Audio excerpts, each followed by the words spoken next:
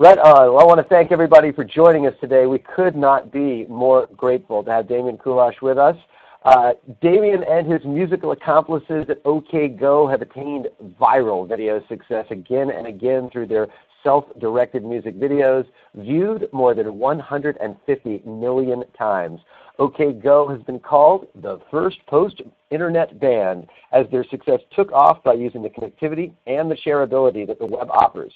Damian is also an advocate of open web principles, which is best illustrated in his testimony to Congress on net neutrality legislation and by some of his essays published in places like the New York Times, the Wall Street Journal, the Washington Post, NPR's All Things Considered, and many others. The band's awards include a Grammy, a Webby Lifetime Achievement Award, a Public Knowledge IP3 Award, 2 UK MVAs, YouTube Most Creative Award, and countless others from major film festivals. I think one of the questions today is going to be how Damian keeps all of those stored in one big trunk to carry them around. But we are lucky to have him here. We are going to invite him to talk for 15 or 20 minutes about the work he's doing and things he'd like to have on our mind. And then we will open things up for questions and invite folks out there in Big Blue Button Land to shoot questions and find out what is on Damian's mind. But without further ado, Damian, so good to have you with us. Do tell us what is on your midnight mind. Thank you. Not a whole lot is on my midnight mind. It's always a thrill to know you're talking to somebody who is in the past. You guys are in the past. You realize that I am. In fact, I'm on a different one. So I guess I should tell you a little bit about our band and how we came to be and why I'm here in the first place. So, jump in with a question whenever you got one, because I've heard this all before. We started, I met our bassist, Tim Nordwind, when I was 12 years old at summer camp. And he lived in Michigan. I grew up in Washington, D.C. We used to trade mixtapes long distance, stayed friends for years and years. I introduced him to another friend who I knew would be going to college in Chicago, where Tim was going to college. The two of them formed a band in college. I moved to Chicago after I got done with college in 1998. Yes, I'm that old. Wow, that's like the same. Some of you were born the year I got out of college. I am so old. Okay, so I moved to Chicago. We started the rock band, OK Go. We got signed to a major label about 3 years later, 2 years later maybe, which was a huge, big thing. It was awesome.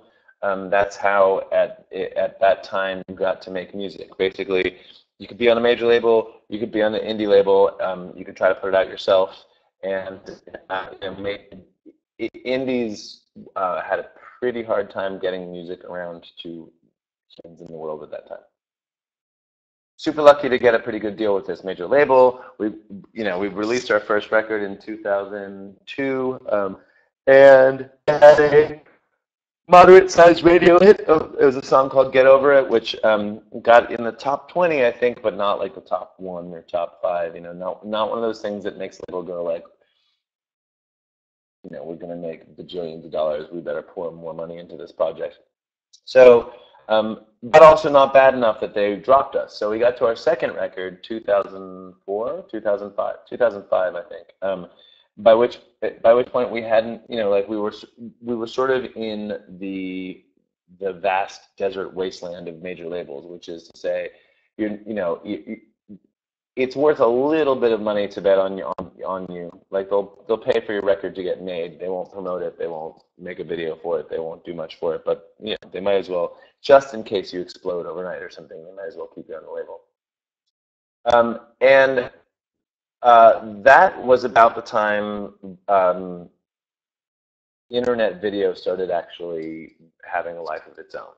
I'll go back a step or two. In 2001, maybe, we'd made a series of 10 short films that we wanted to distribute on the internet, but of course there wasn't really a way to distribute them on the internet, or not a good one. We sort of always thought of ourselves primarily as people who just like to make stuff, and music happens to be one of those things that we knew how to make and could figure out a way to get it out there in the world.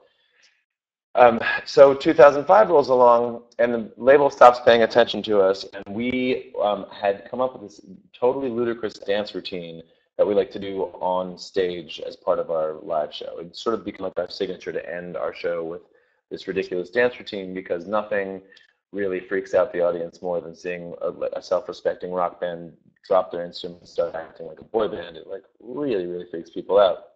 Kind of puts people in.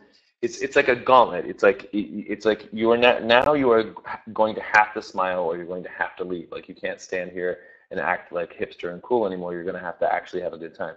So we were doing this. We had come up with this dance. New album 2005. New dance 2005. We hired my sister. Well, we didn't hire. We invited my sister to come help us. She was a professional ballroom dancer at the time. She came out to my house in Los Angeles. We were living at that time, and we choreographed this dance. Shot a home video of that dance that was hilarious, and it wasn't meant as a rock video. It was just like a rehearsal tape, basically. And we thought it was so funny that we shared it with a couple of our friends, and just literally emailed it to them. Someone put it up on a site called iFilm, which was a precursor to YouTube, and a month or two later, we noticed it had been downloaded, I think, 300,000 times, and that was as many records as we had sold to date. I think our whole first album did about 300,000 copies, which is, again, great. But if in a few weeks you can make something and give it directly to 300,000 people out there in the world without a major label in between, without anyone telling you how to do it, without anyone trying to control how it's done, we thought this was pretty awesome. So we went into our record label and we said, guys, we've got this awesome rock video. And we showed it to the brand new head of digital, the brand new, like, I remember what we called it back then. I think it was called New Media back then. And this guy had just been hired, and we were like, get this, it's going to blow up the internet, watch. We showed him the video, and he watched it, and the first words out of his mouth, he turned in this weird kind of half British accent he said, if that gets out, you're sunk. That's the head of the internet department at EMI. And so we put it out anyways, of course. I mean, it was already out, so there's nothing you could do about it. But it kept moving around the internet, obviously, without much help from the record label. And we decided, look, if we can do that by accident, if we reach 300,000 fans, or not even fans, just people who are interested in this, people who think it's funny, people who think it's whatever, we should, if we can do that by accident, we should do it on purpose. And I remember thinking, okay, the people who watch internet videos in 2005, they're like, they're nerds, and they're like this, hyper techie dude at work, whatever, and they're probably not our coolest fans, they're probably not our average fans, but they might be our most like dedicated fans. They might be the people who we now have the most direct personal connection with. So surely 300,000 is as many of those people as exist in the world. Like that, we had saturated the whole thing clearly, but we might as well make them another gift, because now we've got this like really great connection with these people. So we went to my sister's house in Orlando, Florida, and we recorded ourselves doing another dance, this time on treadmills, and we made this thing, and we were pretty proud of it. We thought it was pretty awesome. We also thought, we're going to become that band that just does like dance things, and do we really want to do that? So I thought about it a little bit, and we also figured, okay, it's cool we're dancing on treadmills, but we already did this dance thing. Like, maybe it's too similar to the last one. I don't know. So we sat on it for a few months. We decided we didn't put it out for a little while. Showed it to our label, who by this time were like, yeah, maybe the videos are working, but I mean, I don't know. And they took a copy of it and put it on, and did their big release on a website called stupidvideos.com. Very much label. And luckily, we were playing a show in Moscow that night, and so we saw it up there before anyone was awake in the States, and had it taken down as quick as possible, and then put it up ourselves a couple weeks later on a site called YouTube, which our label had never heard of, and in fact couldn't spell correctly. Like, I don't know how you misspell YouTube, but they managed to for 6 straight months thereafter. That got 1 million hits in a day, or 600,000 or something like that the first day. But it was a few million in the first week, and our minds like were literally blown. It was like there's no. I actually thought there was like a counting error, you know, that like we were off by a zero, because there's just no way, you know. And it just, you know, it was like it was one of the first really big viral videos on YouTube, and MTV picked it up, VH1 picked it up. All of a sudden, you know, we were kind of everywhere, and the label, of course, now was like, what a great idea this was. This is an amazing idea. And, you know, and started actually doing standard promotion. You know, they started doing the radio campaign and all that kind of stuff, and it was like this amazing few-month period for us.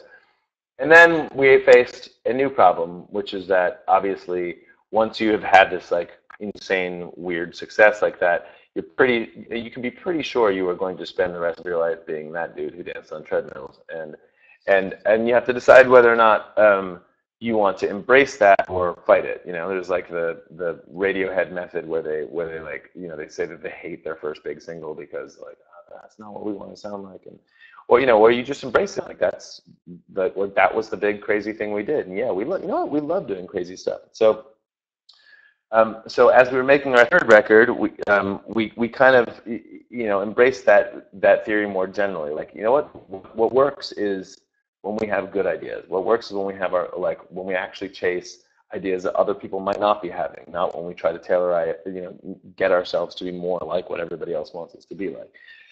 And so the record sounded pretty different, and when it came out, we decided we'd go whole hog at making videos. You know, we'd learned to direct them a little bit ourselves, and instead of trying to be cool and trying to sort of like, you know, get ourselves into, you know, get people to forget the last one that happened, we just build on it. So since then, I think we've made 10-ish, maybe 8 or 10 videos, and they've gotten hundreds of millions of hits. And I'm actually, the reason I'm in France is that we're at this advertising festival. We're getting advertising awards. Like, I didn't even know we were advertising. Cool, getting all sorts of awards, and never, you know, I feel more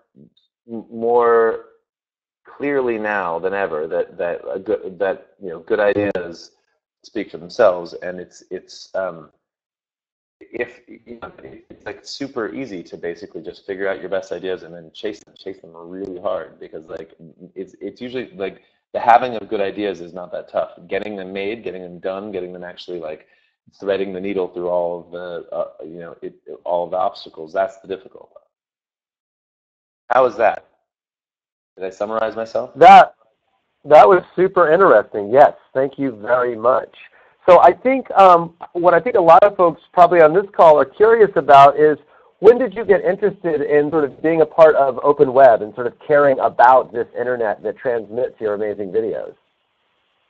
That was around 2004. I was doing a lot of involvement in politics around the 2004 election cycle, and then even more in 2008. And I'll make sure I've got that. But yeah, no, it was 2004, and a bunch of sort of politically minded Future of Music folks, including really the Future of Music Coalition and an amazing group called Air Traffic Control, were working on electoral politics, and we were working really hard to try to get our fans registered to vote, and trying to make sure that other bands around us were actually using their cultural power to get people invested and interested in voting. And in the course of those political discussions, I started dealing with a lot of people in music tech policy, and started to realize how dangerous the situation was at that time with you know, big internet carriers, broadband carriers, telcos, basically trying to kind of hijack the internet. And I got pretty active, and you know, I testified before Congress, like you said in your intro, and I wrote a bunch of op-eds for the New York Times and Washington Post and stuff. Very cool. In the audience today, we've got a lot of young video makers, and so I'm curious, we're about to start taking questions from those fine people, but I'm curious what advice you would have for them about sort of cooking up their own web videos, you know, sort of any just sort of inspiration you might have about ways that they might want to approach the creative process for visual content on the open web. Okay, let me see if I can actually do this in a non-rambly fashion. Clearly, I'm good at rambling, not so good at non-rambling. You should know this. You should know this medium way better than I do. You should know this medium way better than anyone does. You need to not think about making videos and applying them to the web. Like, don't think about what you've seen on TV or what you've even seen in video games, and try to figure out a way that you can make new films just in this new differently dimensional space.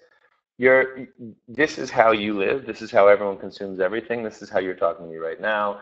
This is how your life goes. This is the canvas on which you're going to make your art.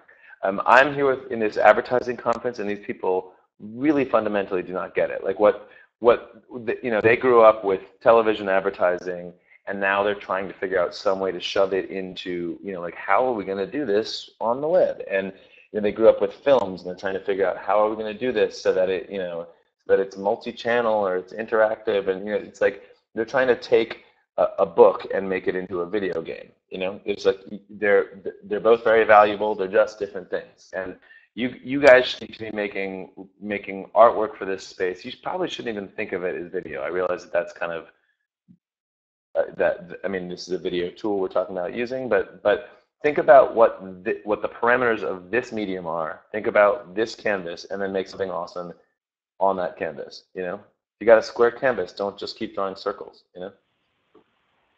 Boom. Fantastic advice. So I don't know if you can see the little chat window, but let me read you some great questions that have come up there, and I'll just take them in order. So the first one that came up, have you talked to the guy at EMI since he said you're sunk? Yes, I have talked to him a bunch of times. The funny end to that story is that the smart play when you're a rock band has a label that's not spending a lot of money and then wants to start spending money is just shut up and let them say whatever they want. So when things started going well, when they decided, oh wow, this really is a hit, a little newspaper called USA Today called, the biggest newspaper in the country, and wanted to do a big story on the success of this thing.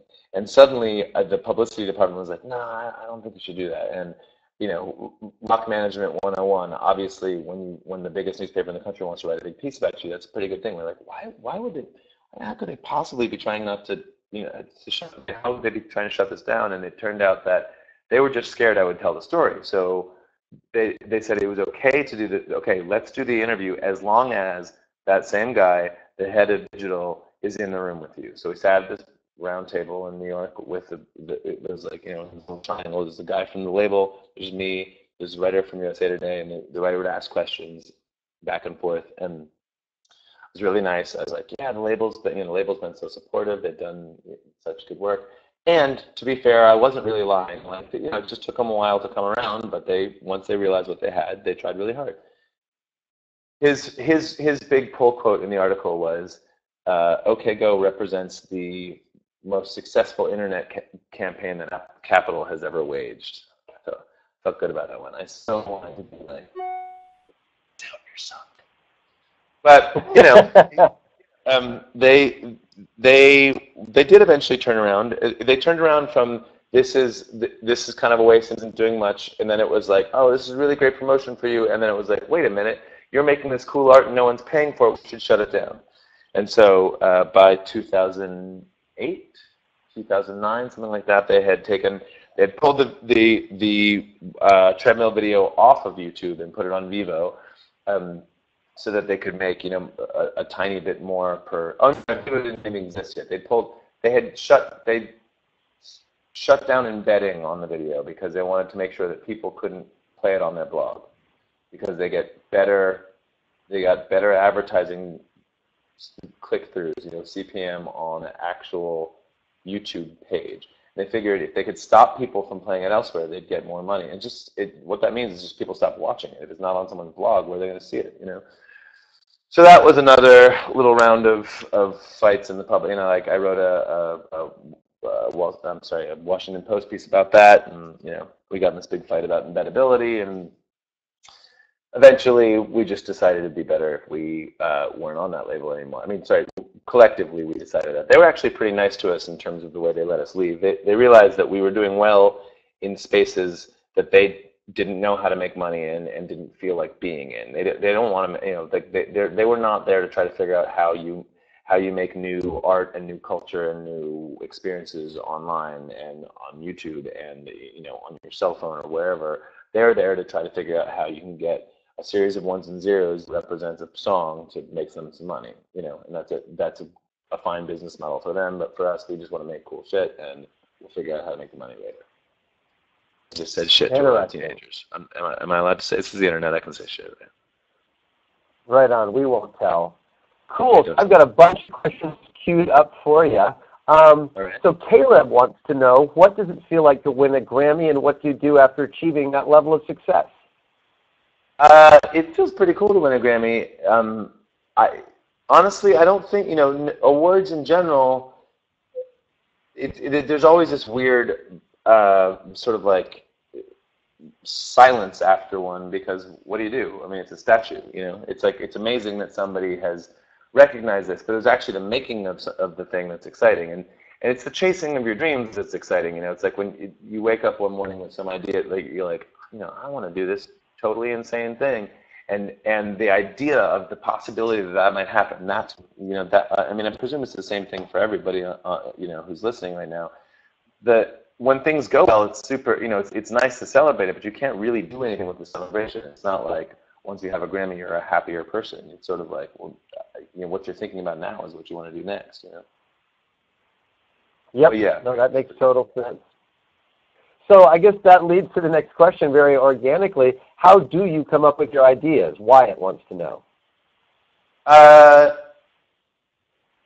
do I think, I mean, for the most part is, I think good creative constraints make for good ideas. Respond, you know, go get a brief from somebody or give yourself a brief, you know. Make a, you know, our most recent video is one it was aired on the Super Bowl by Chevy, and it's me driving in this car playing instruments with robotic arms outside of the car, and that really just came from me going like, what would I, you know, what's the most rock and roll thing we can do with a car?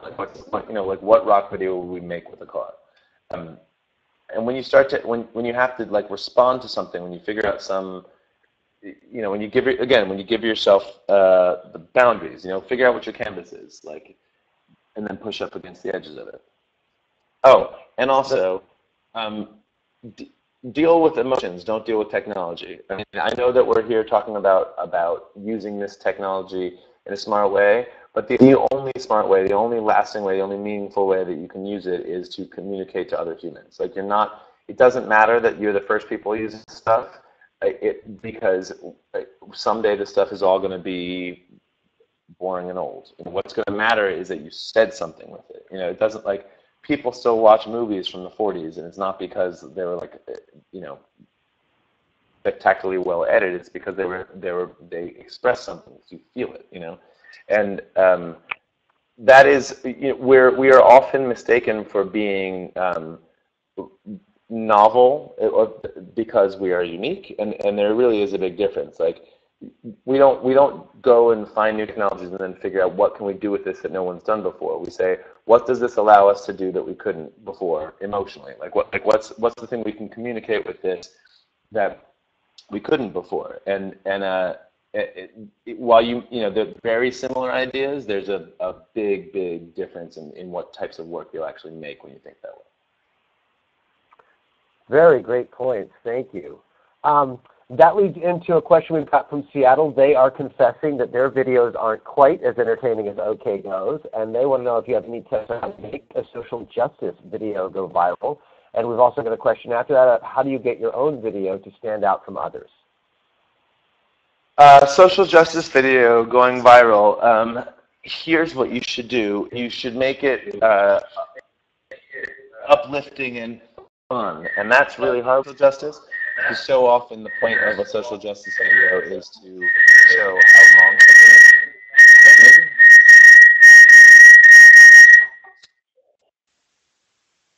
Who's got the feedback? Is it? Can you guys still hear me? Hello? I think we're good. Don't know what happened there.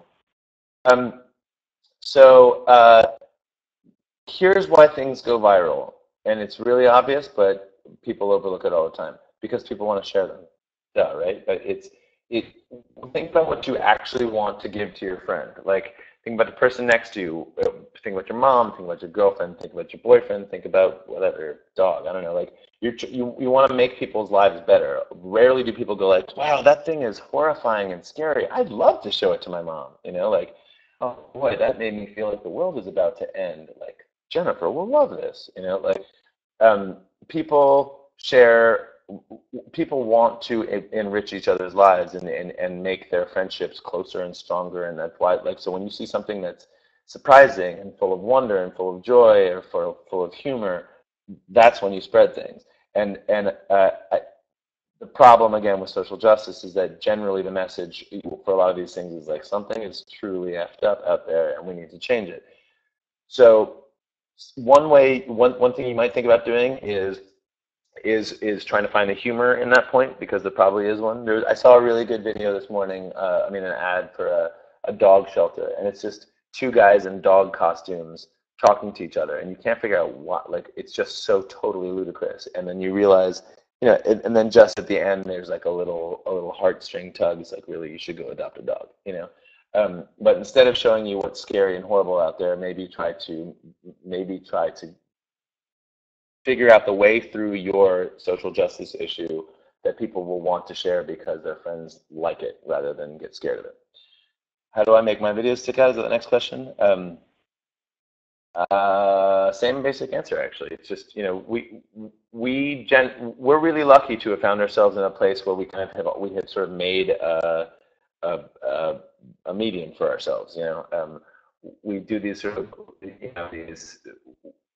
Basically, our idea, we try to think of something that's not possible, but is right up against the edge of possible, so that maybe if we work hard enough, we can pull it into this side, like get it out of impossible and into possible, at least for a short moment.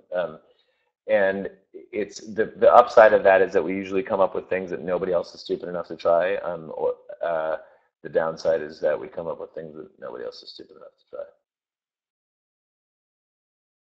Well, that's a balance to strike. Hey, here's one for you. Do you think young artists should aim to have an independent artistic career, as you've chosen to do now, rather than sign to a label or work for a company? I think young artists should make art, and I think that I'm not one to say to be on a high horse about it either way. Like, no one knows what the system is or will be, now or 5 years from now, and you got to eat, and there's no the balance to strike is to figure out, can you still love what you do, and can you figure out ways to support it that aren't going to make you, stay up at night and want to kill yourself. Like, we work with advertisers, we work with corporations. I would love it if we never had to deal with finding money for things, but you have to, and we were on a major label for a long time, and despite our disagreements and the things that obviously I was making fun of them from before, there was plenty about that situation that was great for us. And certainly in years when we toured on our second record, we toured for 31 months, more than 2.5 years, without stopping, and that takes a lot of support from label, and you're not always making money during those times. So I don't think there's one rule. Other than chase the thing that's going to allow you to make your art. If you feel like if you have to make compromises such that you're not making things you love, you're not things that you're proud of, things that feel like they're actually sharing the thing you want to share with the world, then it's not worth it. But you're going to have to make a compromise somewhere. You're going to have to get a job. You're going to have to get a label. You're going to have to get, unless you're independently wealthy, in which case you're probably not asking me this question. Great answer. Hey, I guess just a parallel one for the online world. Is it more important to cultivate a fan base on YouTube, or should emerging artists direct people to their own websites? Peter G. wants to know. I think you should go to where the people are.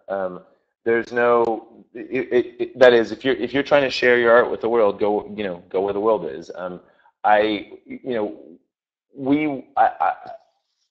I don't think, it'd take a pretty special circumstance to get us not to want to post something on YouTube, simply because it's where we know people will go and search for things. It's it's sort of standard medium. That is not to say it's necessarily the best medium. It's not to say that there aren't alternatives that might serve your art way better elsewhere.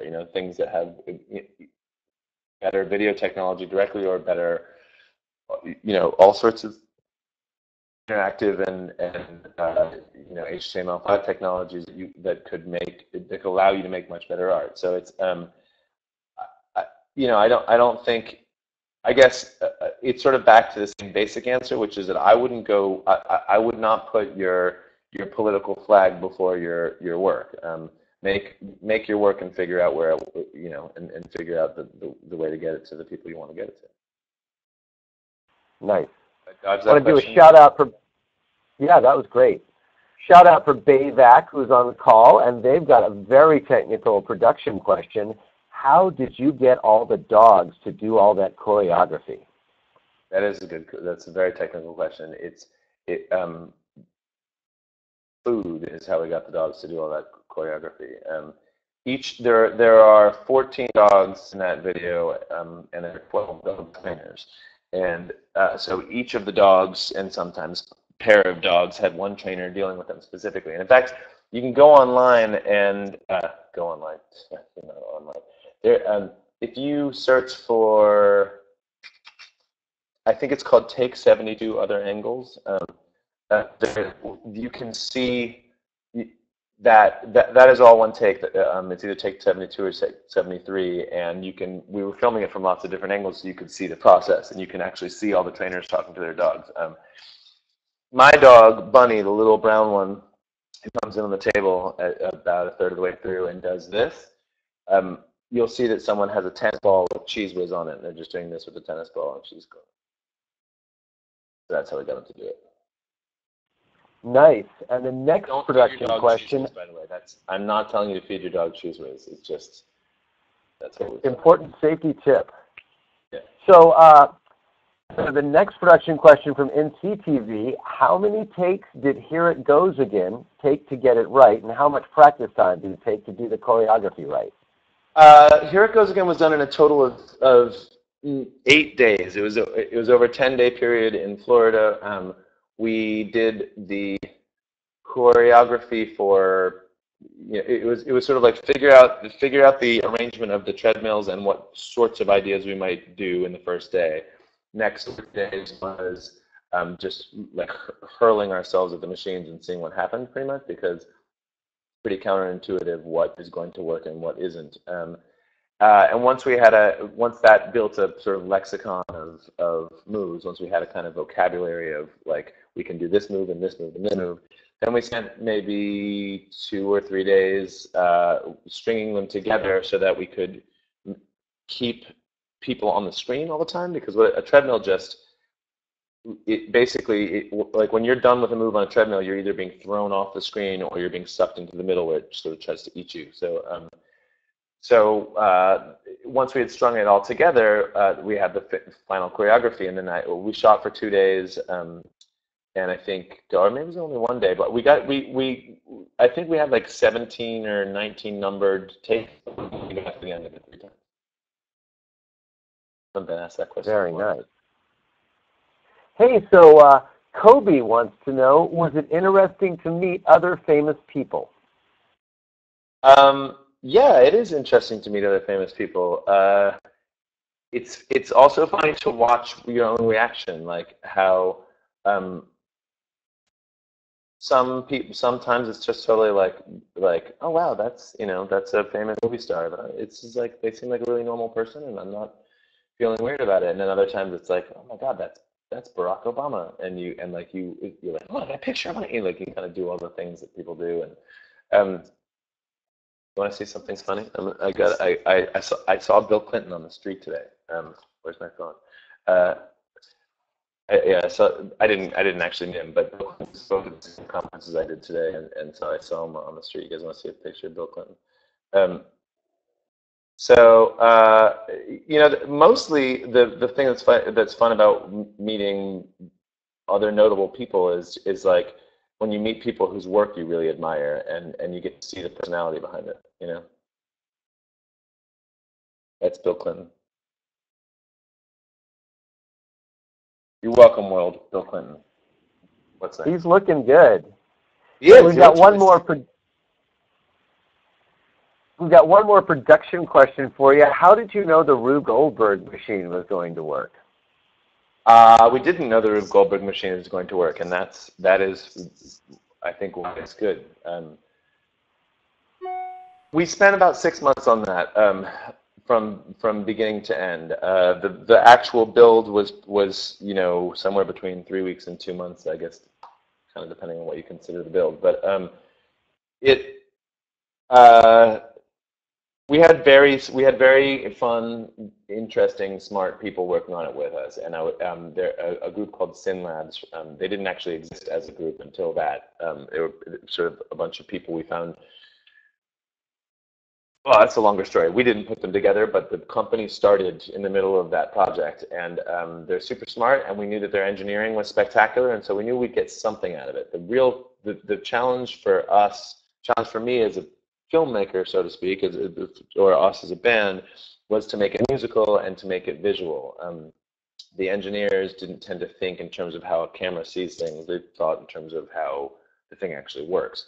So a good example is a pulley. Like a pulley is a really good way to get a mechanical action from low down to happen high up. And so when you've got all this potential energy and things are falling all the time, what happens when something hits the ground? You can't go more down than that. You can use a pulley. It can fall. The last thing you can do is hit a pulley, and something up there will happen. Problem is, when two parts of a pulley, they move at the same time, so you can't film them both at the same time. If this moves, you look over there, it's already happened, and so you can't really use pulleys very much in a Rube Goldberg machine that you intend to film all the parts of. So keeping the engineers focused on what story could be told rather than just what technology can be used was sometimes a challenge. But I mean, just in that, like, what we brought to it was a sort of vision of how this thing should look and feel, and what they brought to it was the very specific physics that were going to make it work. Who is Bill Clinton? He was the president for a while. Oh, that's Brett. Brett. Yeah, those Canadians, man, I tell you. Hey, we got a couple more. So let's see. Eileen wanted to get inside your head. She was asking, what do you fear most, and how does it impact your video making? Spiders. I fear spiders. What do I fear most? I fear mediocrity, and I fear not being proud. I really like the feeling of, like, yeah, we did it, and so. That empty feeling of, we kind of got it. Is it good enough? Like, that's a bad feeling for me. And in terms of the videos, I think it just, it means that we don't tend to do things that we don't think there's a high likelihood of being proud of. I realize that sounds circular, but we didn't get into this. This sort of leads to a whole different point. But people outside of this universe, I suspect that you guys get this because of the forum we're in here. We're talking about online artwork. We're talking about creative stuff making. People outside this universe tend to think, you're a rock band and you did a really good job marketing yourself. Like we made the real product, music, and then we went and made the advertising product, the video. That's how the whole record industry looked at it, and that's still largely how the public looks at it. We don't see it that way at all. We chase our most exciting ideas, and at one point you had to figure out what categories they went into. Like, this is, if you're a musician, the outlet is CDs. And if you're a filmmaker, the outlet is commercials, videos, long form films, and that's not the case anymore. Now all of us work in this space. We're all working in ones and zeros, and there's not a huge difference in it. Like, you can choose what to decode them with down the line, but the point is, we're all working in interactivity. We're all working in film. We're all working in video. We're all working in music. We're all working in experience. We're all working you know, creating experiences for one another that are much more three-dimensional. And so as we sort of stumbled into this realization, you know, when we started making things and realizing, wow, these are sort of like, this is like a rock video, but it doesn't look like a rock video, it doesn't feel like a rock video. And we also realized it didn't really work like a rock video, that these videos actually, they're like an artwork we make, and we care about them the same way we care about our music and our concerts and all the other artworks we work on. And so we never would have gotten into that. It wasn't like, well, we need some video, so it's got to be something. You know, it's like we make things that we're proud of, and then we only show them to people if we're proud of them. So we never, you know, like we don't start video projects that we think that we have to. We start video projects that we want to do. Right on. Absolutely. So, Damian, I would first like to note that you are going to be awarded Mozilla's Super Trooper of the Month Award, because I realize it is coming up on 1 a.m. where you are hanging on the digital video line. So we'd love to hit just 2 more questions and then give you a big love bomb for your time with us, because this is really fascinating. First of the last 2 questions. Right on. First of the last 2 questions. How many times did you fail before succeeding, and how did you stay motivated after those failures? We fail all the time. I mean, I guess it depends what you consider a success. I'm writing an album right now, and I can promise you I will write 20 times more songs than I actually record. And that's probably like a optimistic estimate. You know, like. Here is a good way to think about the things you make, I think. It's magic, essentially. Like, think about, I'm going to do it from songwriting, but this could be video, this could be anything. You take beats and chords, and you add them together, and what do you get? You get beats and chords. And you look at it, and you're like, yeah, well, that's exactly what I put in, and nothing has happened, and it's boring, and I hate myself. But every once in a while, you put beats and chords together, and you get lust or fury or rage or you know, melancholy or joy and or all those things wrapped up into one crazy, indescribable emotion. And that's the magic. Like, you got something out of nothing. You put these things together, and suddenly you've got like this human thing. It's amazing. And it's the same with filmmaking. It's the same with writing. It's the same with every creative enterprise I know. It's sort of like most of the time you put stuff together, and it's exactly the sum of its parts. And you were so hoping it was going to be magical, and it's not really magical. But when you do hit those moments of magic, it's like it's like worth living for. So I would say prepare to fail a lot, and in fact maybe even like. Set your bar high. Decide that success is like really high, and let yourself fail tons. Because then when you get over that bar, you're going to be really psyched. And also, like, it's part of the process. Like in the same way that, we built the Rube Goldberg machine, and it worked 3 times out of 89 times, and we did the treadmill video. I think we got through it again. I think we got through it 3 out of about 20 times. All of our videos have incredible failure rates, and it's not just the videos, it's the ideas themselves. I mean, I can't tell you how many ideas we've come up with and realized, that's not that good of an idea, or how many things we've tried and it's not that great. It's the process. If you kept all your ideas, you'd be average, be better than average. Very cool. Well, the last question, what current projects are you working on, and what can folks expect from you and the band? We are working. OK Go is working on our new album. We go into the studio in August, but it could be a while because sometimes we come out and decide we don't like any songs and do it all over again. I just finished producing a record for a band called Lavender Diamond, and our own record label, Paracadute, will be putting that out in September. The album is really, really, really good, and I'm really proud of it.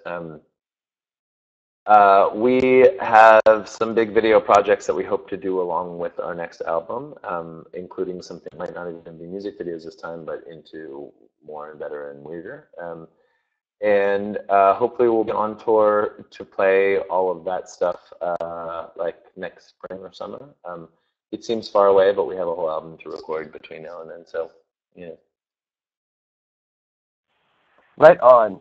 Well, I cannot thank you enough on behalf of Mozilla and Popcorn and all of the folks that have been listening to you share your thoughts. And so we're just really grateful you've taken the time.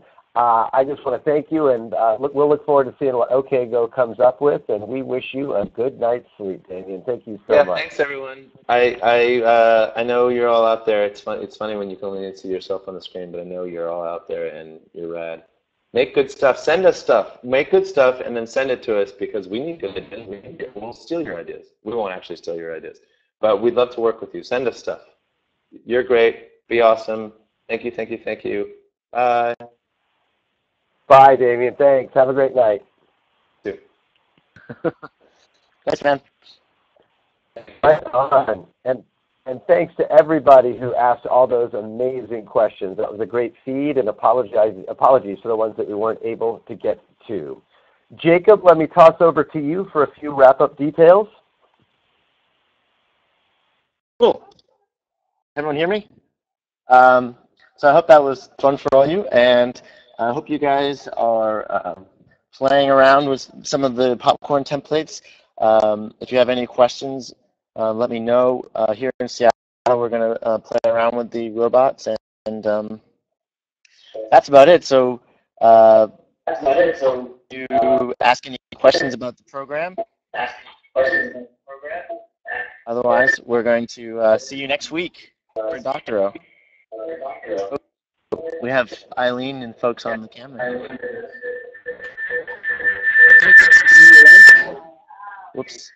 All right, so everybody jump back on your